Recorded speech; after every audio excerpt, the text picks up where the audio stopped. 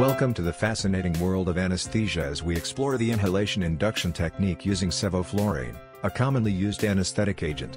In this descriptive journey, we uncover the process of safely and comfortably inducing anesthesia through inhalation. Sevoflurane, a modern inhalation anesthetic, offers numerous advantages due to its pleasant smell, rapid onset, and smooth induction. Inhalation induction is a widely practiced method for initiating anesthesia, particularly in children and anxious patients.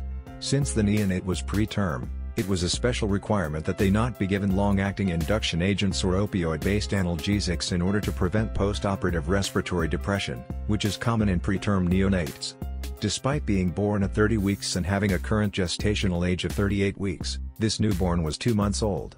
Up to 60 weeks of gestation, preterm neonates are susceptible to developing post-operative apnea. Our plan was to reduce the possibility of post-operative apnea. Sevoflurane inhalation induction and caudal analgesia for pain management are planned. Do an inguinal herniotomy after that. 2 kg.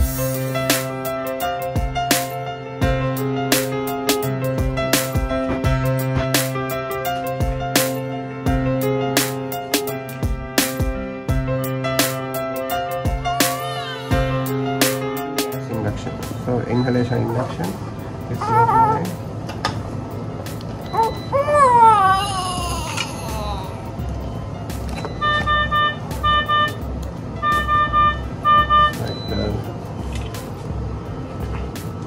Put a pulse oximeter, please.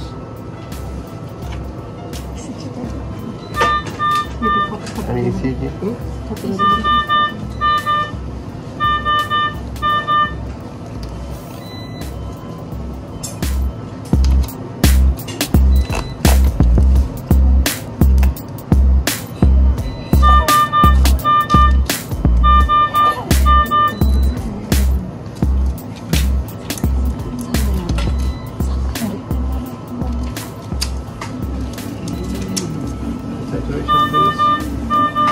Saturation probe. And ECG done.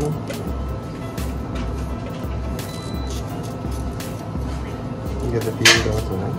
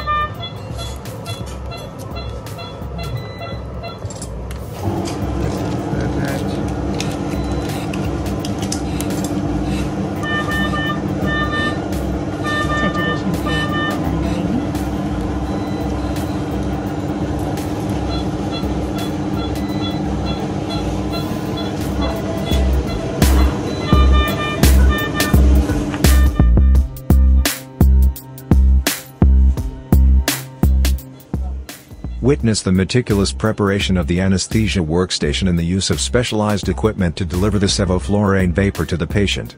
Through captivating visuals, we explain the importance of precise vapor concentration, controlled breathing circuits, and monitoring devices that ensure the patient's safety and comfort throughout the procedure. Experience the seamless transition as the patient breathes in the Sevoflurane, which rapidly enters their bloodstream and induces a state of general anesthesia. Our skilled anesthesiologists closely monitor vital signs, ensuring the patient remains stable and properly anesthetized.